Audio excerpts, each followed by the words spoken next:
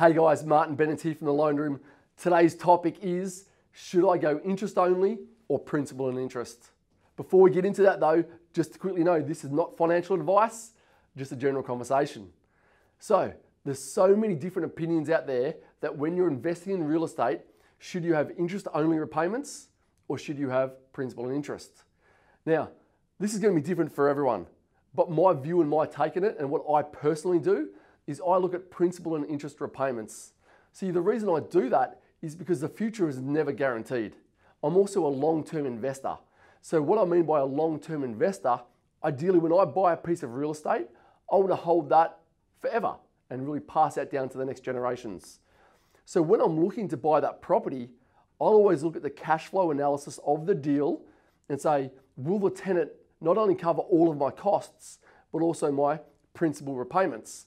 So then I know once I've bought that property, the debt gets amortized by the tenant over 30 years or 20 years, depending on your loan, and that property will be paid off unencumbered by the time I'm ready to decide to leave work. Why is that important? Because at the end of the day, the best way to live on your real estate portfolio is through the cash flow it provides over the long term.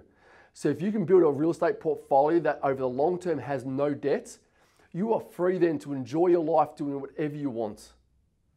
Let's now touch on the benefits though of interest only.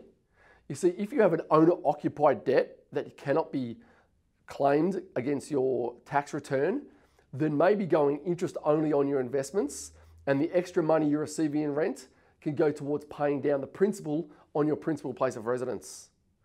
So there's a strategy that's right for everyone. What's important is understanding why you choose interest only or why you choose principal and interest. This is no cookie cutter approach.